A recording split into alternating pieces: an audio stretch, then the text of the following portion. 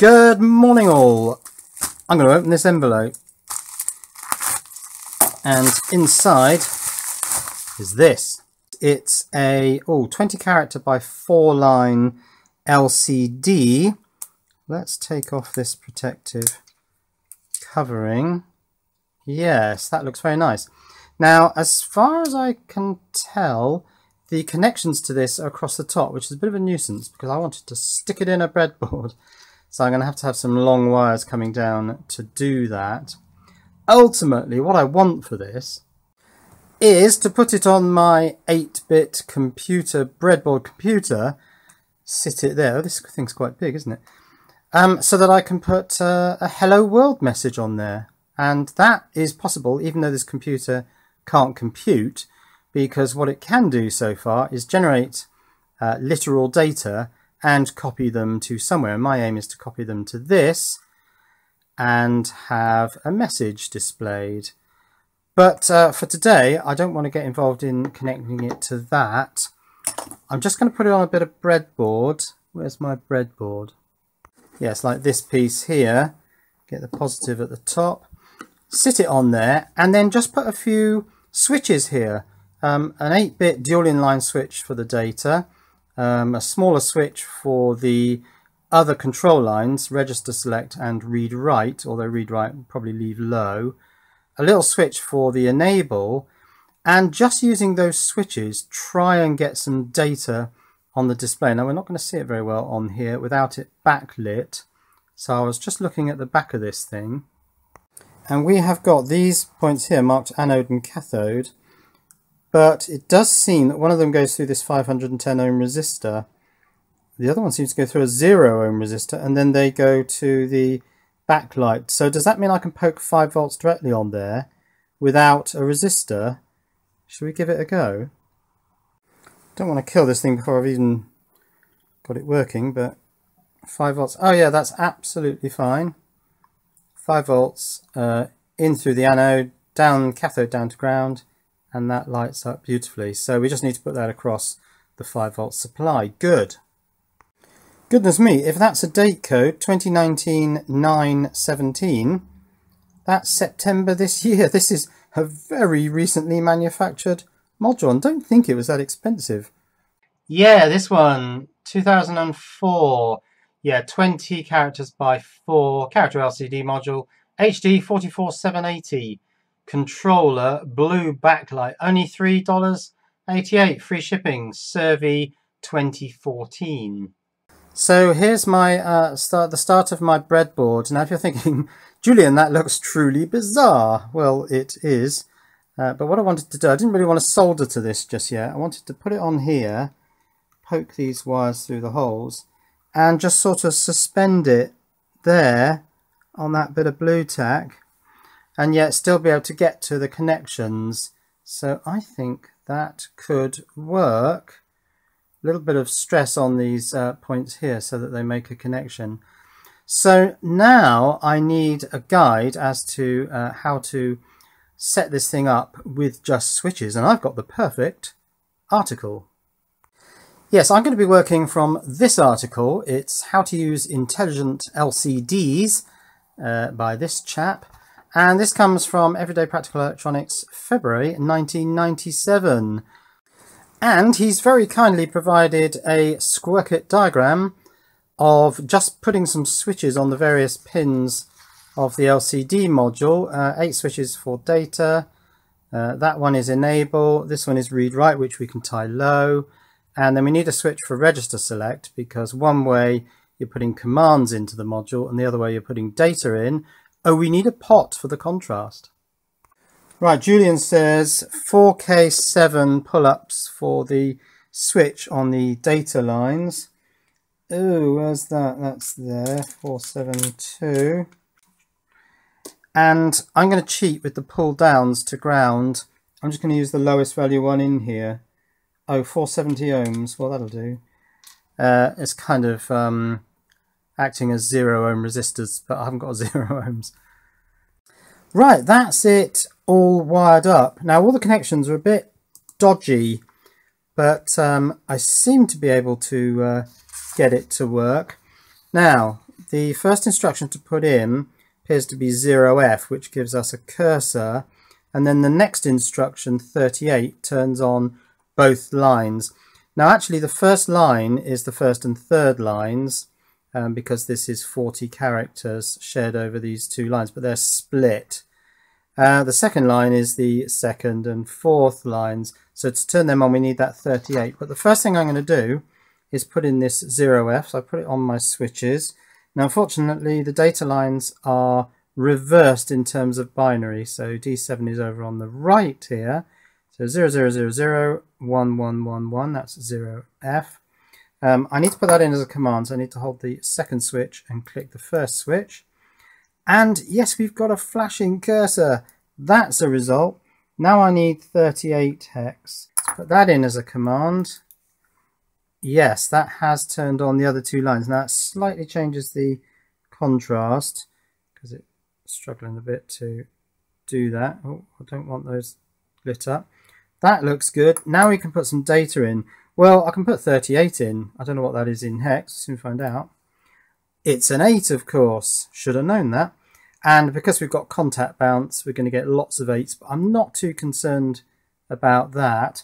Let's try a capital A, which, if I remember, is 41. Oh, what's 4? 0100. Oh, the switch is falling out now. 0100. This won't behave itself. And 41, that's it. And yeah, that is indeed A. Now you can see we're still on the first line, which is first and third lines. If I carry on entering, we now go to the second line, which is second and fourth lines. They are split and interlaced. And yeah, that's my text going on to the LCD. So that all works. Now it's not going to be possible to write my name because of the contact bounce. I might be able to slug that with a cap. Actually, let's give that a try. So my favourite capacitor, the 3.3 microfarad tantalum. Let's shove that across enable and ground, which is there. Oh yeah, that's it. That's fixed it. I can now enter individual characters. Oh, I could write my name. Now clear screen I think is a command of 01. So 00001 command. So I need to press the upper switch. Enter. Yes, that's cleared the screen. Oh, what's a J? Well, a cap J is 4A, so it'll be 0100 1010. Let's try that. There's my J. Now a lowercase u is 75, so I think I've put 75 on there. Yes, this is going very well. Okay, L is 6C. I've got to be careful not to have this whole thing go crazy. C is 1100. 6C. Yeah, that looks good. I is 69. 69. 9 is 1001. Oh, get in switch. Julie. Fabulous. A is 61. Julia. And N is, what's N? Looking it up in the table of ASCII characters, it's 6E. Oh, what's E? It's 1110, isn't it? So that'll be a 0, and these will be 1s. These loosen up after time, so it does get a little bit easier. Julian, look at that. I've put my name on the LCD. No soldering involved. Yes, you can see here I was having a few problems, and I thought that this pull down sill pack, which I've now lowered to 221, I found a 221, wasn't in that set. So I was starting to pull these all down to ground, but in the end it doesn't seem to need it. The thing that caught me out was the data lines being back to front. I'm not sure if you can see this, but D0 is there and D7 is there. So unfortunately this is not readable binary because D7's on the right here. But once you've got that all sussed, then yes, it's perfectly possible to enter character data just with a little dill switch. Now, what's a space? It's 20 hex, isn't it? So, I'll get in there. 0010, oh, zeros for this. Yeah, that's quite wobbly.